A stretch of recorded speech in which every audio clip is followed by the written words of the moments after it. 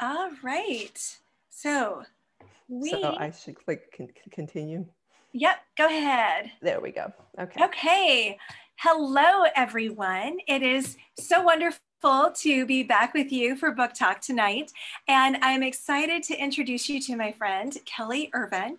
We both write for HarperCollins, but while I have written World War II and romantic suspense, Kelly writes romantic suspense and Amish fiction. And so we're going to talk first about her romantic suspense novel, and then we'll talk about writing in two genres and about her Amish novel that's coming out in a couple of weeks. So she's doing both at the same time right now. But Kelly, do you want to take a moment and introduce yourself to those who are joining us? Well, I'm Kelly Irvin, and I'm thrilled to be here. As Cara said, I am with HarperCollins, and I've been writing fiction for about, 12 or 13 years now. I was a newspaper reporter and then in public relations, and I always wanted to write fiction. I knew that's what I was going to do, but I woke up on my 45th birthday and said, if I don't do this now, I'm never going to do it. And so I did write a novel, and I got some really good advice from an ACFW member, Diane Mills, at a conference, who told me to join ACFW, to go to conferences, and to get into a critique group. And those three things I did, and they resulted in eventually getting an agent and a contract. So it was a long haul, but it was an incredible journey. That's so fun. And that's very similar to my journey too. You know, it was ACFW, you know, getting involved in American Christian fiction writers, and then also the critique groups and learning what it takes to craft a story, but then also just the reading and reading and reading. Absolutely. And so all of those are just so, so important. And you've been able to do it quite successfully now, because you've got over 30 books out when you put them all together.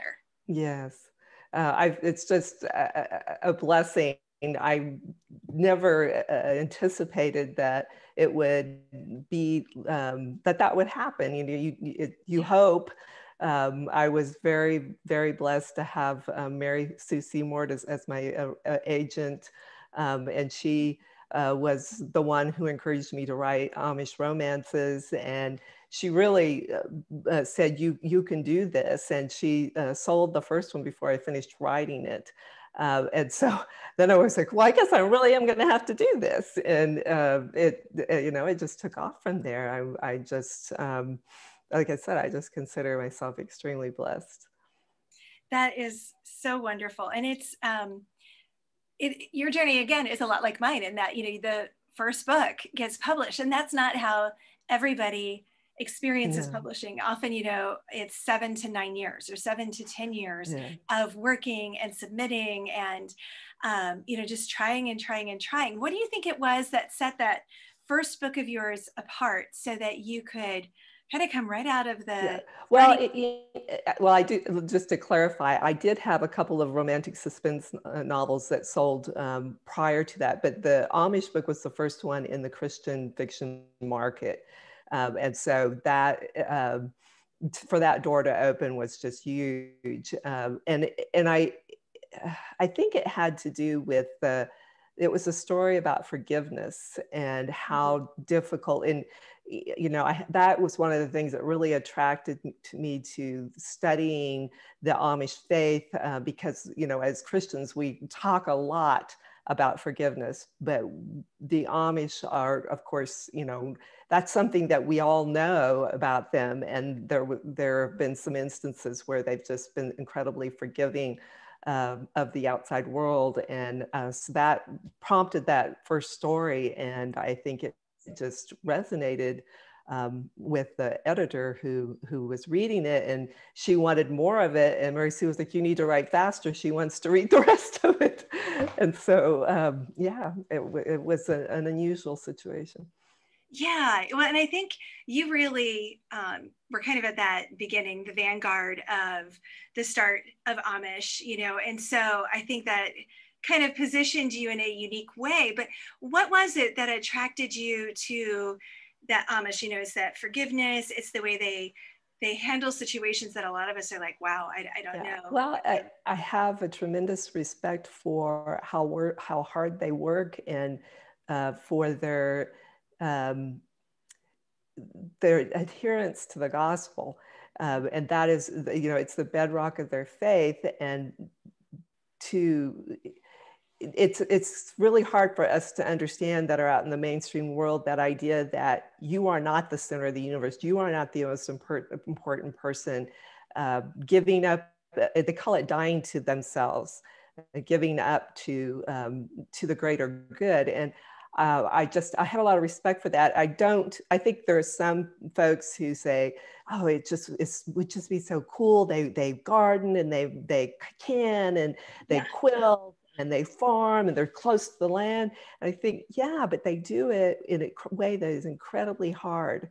I don't think we can imagine, with no electricity and no cars, and there's no air conditioning. It's just a very, very hard life. And so I respect that, while not idolizing it. Yeah. Well, and I think that, it's one of those things I've often thought about, because I wrote World War II, and in my mind, that was kind of this going back to a simpler time. And I think that's one of the appeals of Amish novels, is that idea of none of us really wants to live without electricity. I love my running water. I really enjoy being able to do things like this because of the internet and exactly. all of those, modern advances, but at the same time, it makes life really, really complicated. And I think there's something in all of us that kind of yearns for that slower pace, that getting back to nature. And so I think that, along with the simplicity, is just really something that makes it pretty compelling. Is that what you see when you're interacting with readers? Yes, it's the idea that it's simpler, and it's in some ways less stressful, and it's very family oriented. They are communities where everybody knows each other. They keep their communities small. And so it's a time that it's just, we live so far frequently. Our families are so spread out. And so we don't have that closeness that I think readers yearn for, and see in the stories. And of course the romances, and they're losing yourself in a romance is something that I think a lot of people really have enjoyed, especially during the last year and a half, or the time that people have just been, life has just been so stressful, that escape I think has really appealed to people. Well, and I think there's also something to all the traveling we can do in books. And so we've got people from literally all over. It's so fun to see you from Kentucky and West Virginia, and Mary and Linda and all y'all. So thanks for joining us. But I think, there's also something to, our world has gotten very small in some ways the last year and a half.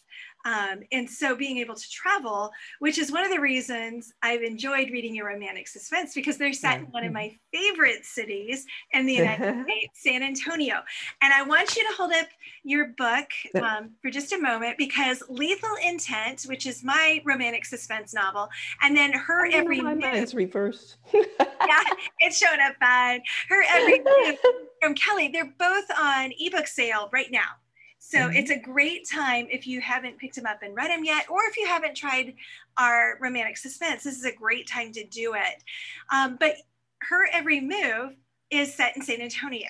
Yes. And talk about totally different from an Amish setting. So why do you like to write your romantic suspense novels in San Antonio? Oh gosh, I always wanted, I love to read. First of all, I love to read mysteries and suspense.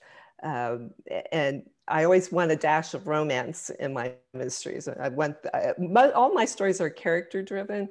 And that's true in the romantic suspense as well as the Amish romances. But San Antonio is such an incredible place. It's so rich in history and culturally diverse, and it just makes a great place to write, to set a story, and particularly suspense, mysteries, because it's so so diverse. And people recognize the landscapes. There's so many iconic landmarks here, and people who either live here or who have visited. It's just a destination that so many people have visited, and so they recognize the Riverwalk and the Alamo and La Villita. We were talking earlier about La Villita is the setting for the next book, which will be out next year.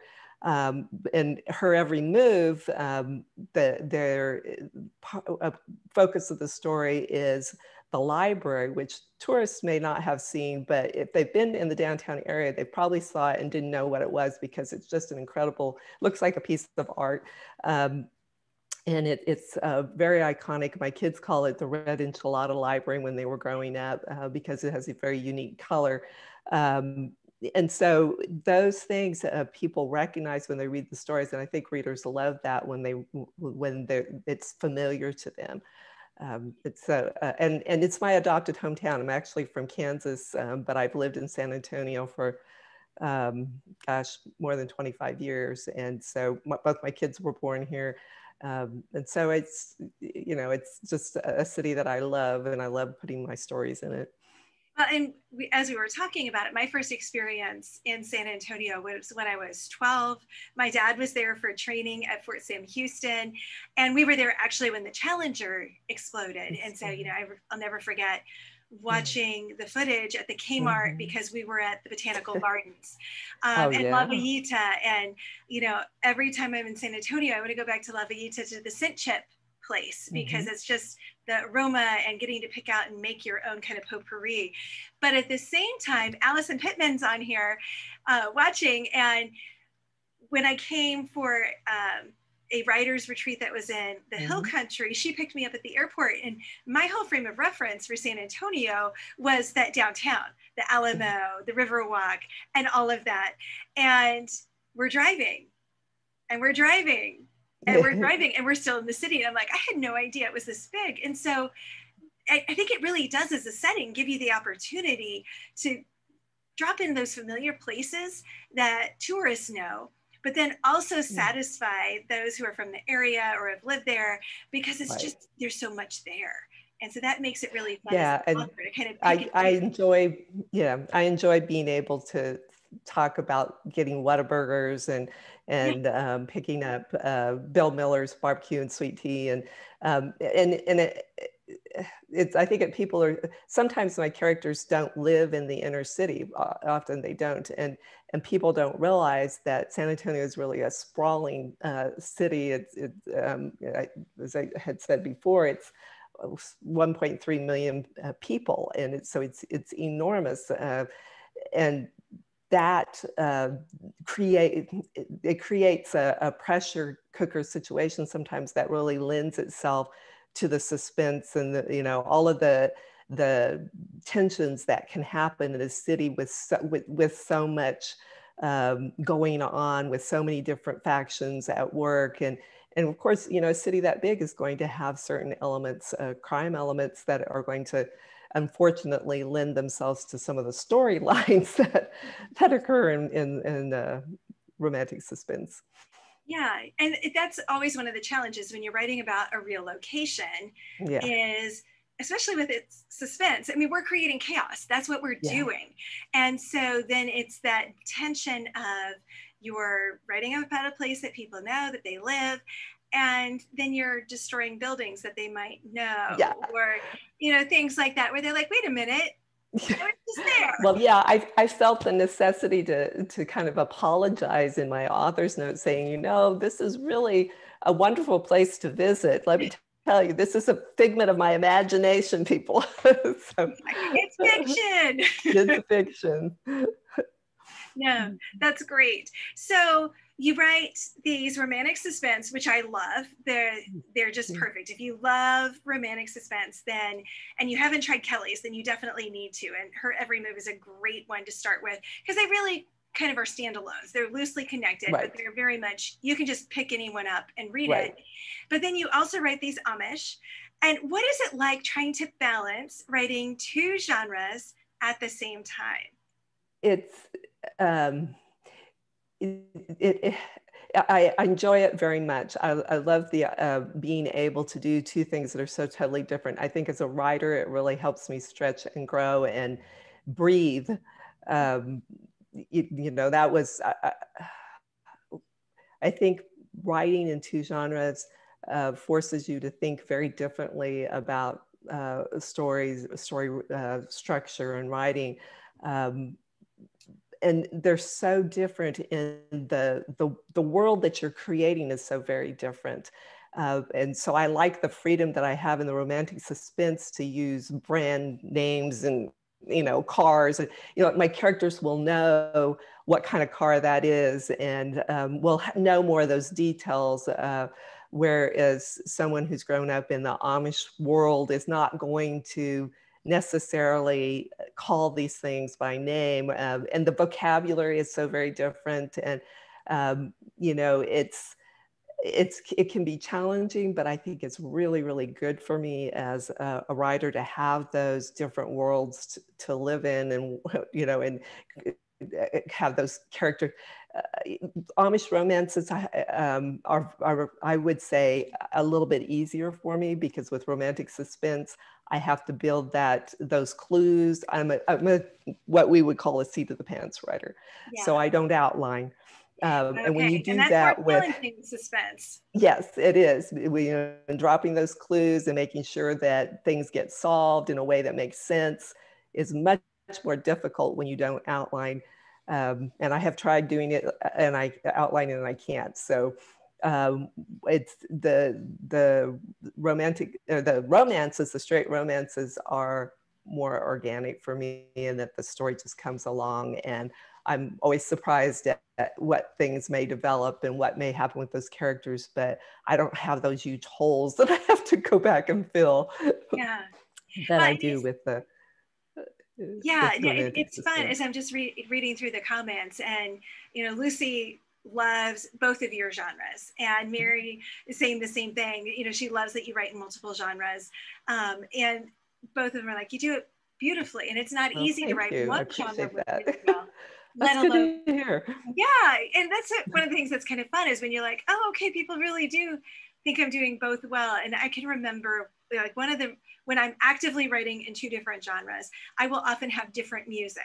So World War Oh, II yeah. music when I'm writing the World War II, and then usually I would use country or like movie soundtracks that are more current, so that my brain, it was like a way to signal to my brain, okay, we're switching from this story world to that story world. Wow. And so, do you have any like tips like that you use when you're in the middle of writing, or are you able to kind of fully write one book and then switch and fully write the other genre? Yeah, you know what? That's the thing that for me, writing fiction, the stories are just sort of happening in my head, and I actually don't listen to music when I'm writing. I prefer just silence. Um, it's hard for me to explain that whatever that story is, once it's going in my head, these twists and turns, and people show up, and I'm like, where'd that guy come from? There's no, that is true in both genres. It's surprising to me frequently what will happen with these folks once they get started. If I try to push it, it tends to shut down. And so I just have to, if I'm having a day where nothing's happening, I really have to let that go and just, go wash dishes or take a shower or something. And it's always so annoying, because it's when I go to bed, I lay down, and then all of a sudden there'll be all this stuff going on. And then I've got to get up and, put a note in my phone because I know I won't remember that tomorrow I need to think about this, because this is where this is going. And it's amazing to me what's going on in your brain when you're not thinking about something. You think you're not thinking about it. Giving yourself that space to let the subconscious just work on it is so important. And Lucy says that every time she reads one of your books, it becomes one of her favorites, and Susan Oh, agrees. So thank you, that's a great Lucy. sign. Yeah. So Yes. Anastasia wants to know, what do you love most about writing? Oh, it's just the most, when it's going well, it is just the most wonderful thing. I can't imagine not writing. I can't, it's just, I love sitting down and start, writing, having these characters come to life, and just the conversations that they have and the dialogue that occurs. For me, that is just, it just brings me joy. Every aspect, it's not always easy, but I can't imagine not doing it. That's awesome. It sounds like you just love the discovery part of the process. So before I I forget, do. Linda has a question related more to your Amish books. Do you have an Amish family that you consult with, or how do you make sure you're getting those details right? I don't have a specific Amish family. I wish I did, but a lot of it is in the research. I have visited each of the communities that I tend to move my series. I've had one in B County, Texas, one in Jamesport, Missouri, another series that was in Montana, and 3 small communities in northwestern Montana. So I've gone to each one of those places. The one I'm writing down now is in this one, Love's Dwelling, that comes out July 6th, is set in Yoder and Haven, Kansas. I'm from Kansas, not far from there. And so I have to go to those places and see the setting. And I was very fortunate when I went to Montana. I did get to talk to some of the Amish folks that were in that area at the time. These stories in Montana were about the aftermath of the wildfires that affected the Amish communities up there. So research is really what has been critical for me for each one of those, is going there. I went to B County and went to one of the auctions and went to the general store there and talked to the gentleman who runs the store about his honey. They have beehives and they harvest the honey. And so it's being an observer. I'm a pretty introverted person, and so it's very difficult with me. I've taken my husband along with me. He does a lot of the chatting for me. Yeah. But being there to observe is where a lot of it comes from. And a lot of reading, there's some really excellent books on the Amish faith that I use, and just doing a lot of research. I read the newspaper that they have from their Amish scribes. I subscribe to it, and it is full of details, and I can get lots of story ideas from it too. That's awesome. And I think that it's not surprising to me that it's heavily research based for you, because you are a journalist by training and you spend a lot of time in that space. And so that's great training for then coming along and taking a world that's not necessarily familiar and yet making it accurate and honoring the people who live in that space. So Mary said she likes how you shared once that sometimes characters and scenes come to you in the middle of the night. So true. As soon as you want to go to bed, that's when they get noisy. And Lucy said, I'm so glad writing is your happy place, because it shows that God wants you to use that gift to bless us. Oh, that's so sweet. Thank you. And then Lori said, I've really enjoyed your posts and pictures shared from your research trip. So that is a great way to let readers kind of come along and see how much we care as writers about what we're doing. So Allison asked a really interesting question. If you could add a 3rd genre, because you've got, no need for sleep anymore, what would that genre be? Well, it's funny that she should ask that question, because I've really been considering women's fiction, because I've had a lot of conversations with my editor about the fact that women's fiction, that some, particularly the stories that I did in for Montana, have those issues in it that typically you would see in women's fiction, and it would be a natural extension of that. And I'm not I have to work really hard at the romance aspect, especially in the Amish romances. You know, it's difficult for me. It's like something has to happen. What is it that's going to happen?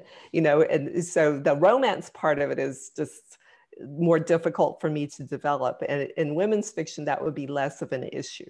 And so if I could write women's fiction about relationships, but not, you know, there has to be this, they meet and it ends with this happily ever after, you know, 3 months later. It would be nice to not have to do that. So I would say if the world allowed for it and I could write in a third one, it would be women's fiction. Yeah, and that makes a lot of sense. And sometimes those can be so beautifully done where there's the women's fiction and then the romance is a more subtle thread. Like I think exactly. about some of her books. Yeah. So Mary wants to know, has your family read your books and do they offer any ideas for storylines? My mother and father both read them, which is really nice that I can feel good about that and feel comfortable that my parents are reading these books. Yeah. My husband is not a big reader, but he did read the first romantic suspense book that I did, which was a huge thing because he's a photographer and he's a visual person, and he does not, he reads computer manuals and things like that.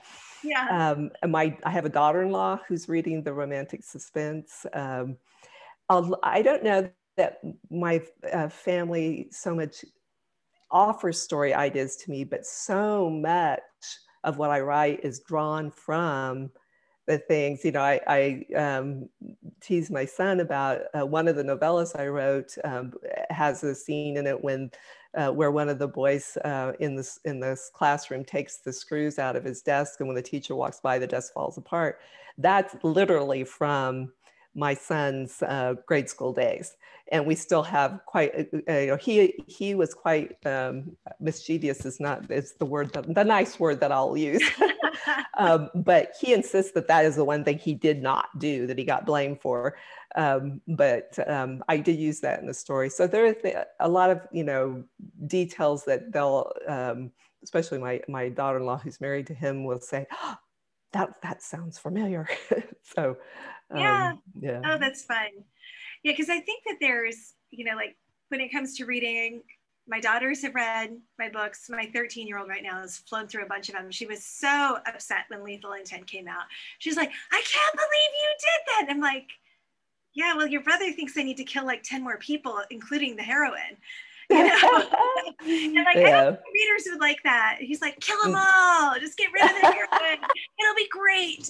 You know, I think he would much more like the Nicholas Sparks kind of, you know, it's not a love, it's not a happily ever after, it's a love story.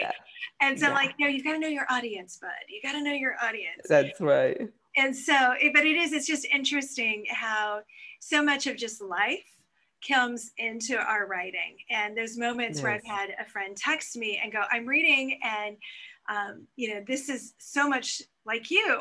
Is this you, something you do? And I'm like, well, yeah, there's a little bit of me in every book, you know. And so just kind one of the challenges that I've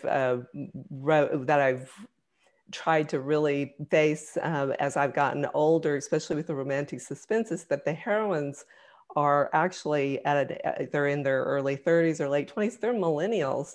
And so I have to write, they're not me. You know, I'm a grandmother. And so I've really had to work on, you know, incorporating the lifestyle and ways of thinking about things that they would have that are not me.